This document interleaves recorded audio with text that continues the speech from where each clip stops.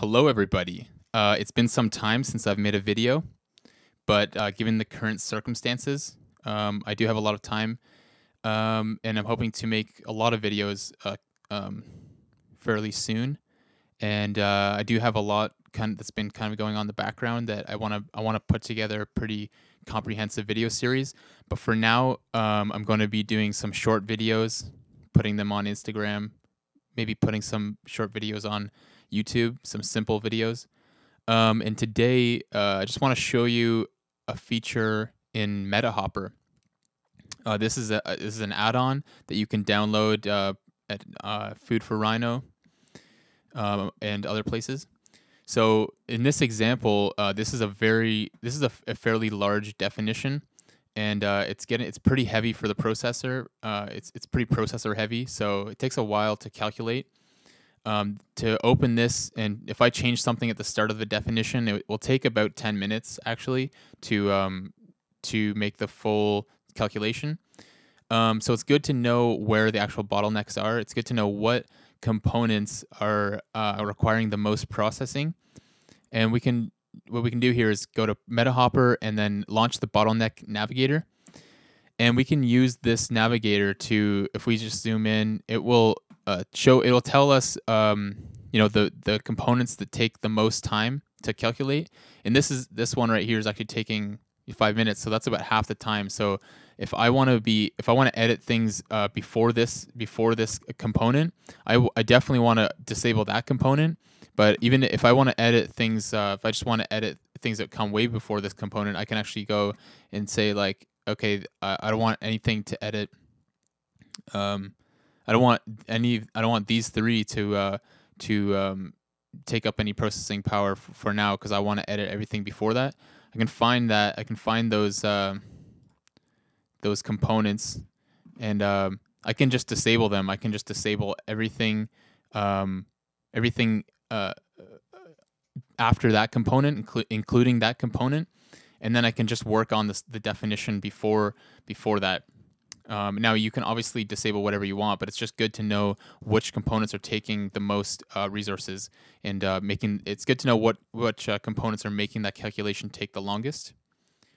And so that's one option, is to disable them, because in this example, it's when I start extruding these triangle shapes. There's also triangle shapes that are not shown right now.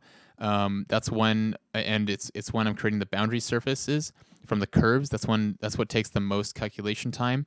So I don't really need that. Sometimes I just want to work on actually just this shape in general. So then I know that I can just disable everything up until like around here or something, and I just want to work on this part of the script, and I just want to refine the shape of this thing, and I don't want it to be calculating any of this. So I'm just going to go in and look at the most intense components are all boundary surface components, which is basically converting a closed curve into a surface, and those are taking the most calculation time, and the solid union, which is expected, or the region union, sorry, which is expected.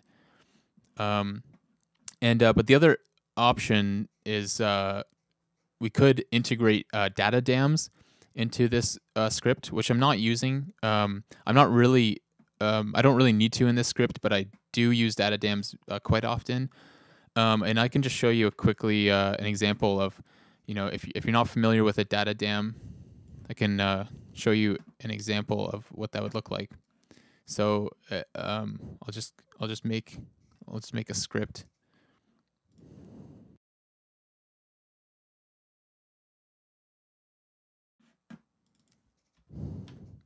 Okay, so we have this array of circles. There's 5 circles in the array. Now, if let's say that we wanted to turn this into, we want to create a boundary surfaces with this, and that means that we can extrude them into solids without having to cap them. It's a hypothetical scenario.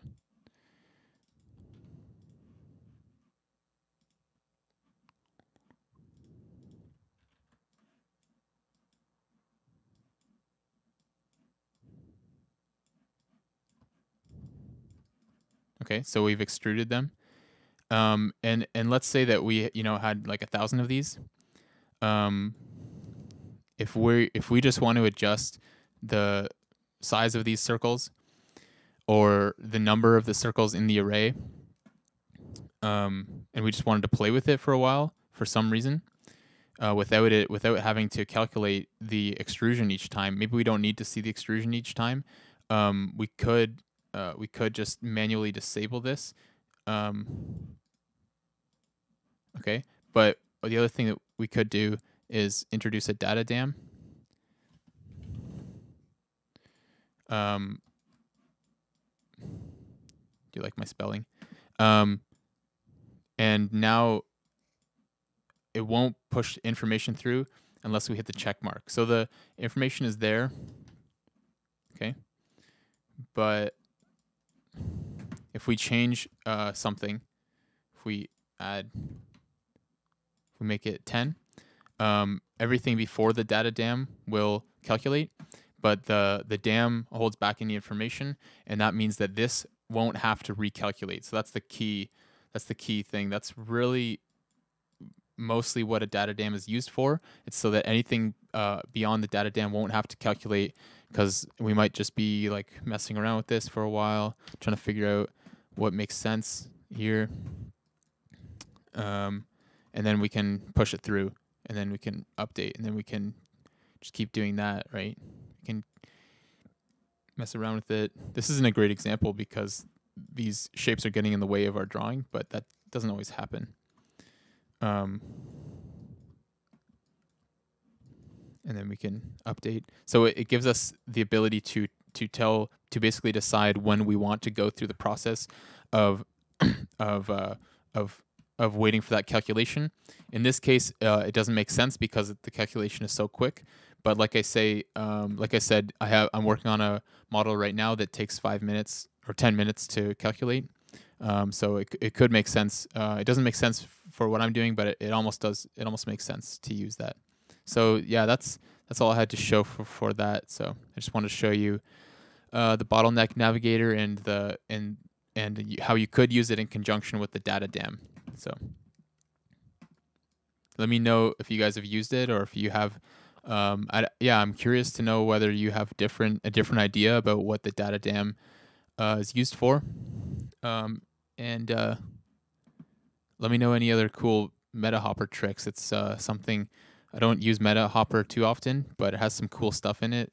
I've only messed with a little bit of it, so I'd be curious to know what you guys have done with MetaHopper. All right, see you guys later. Hey, by the way, do you like the sound of my voice? Did you see? If you saw my last post, I'm using the patent pending Ryobi drill mic stand.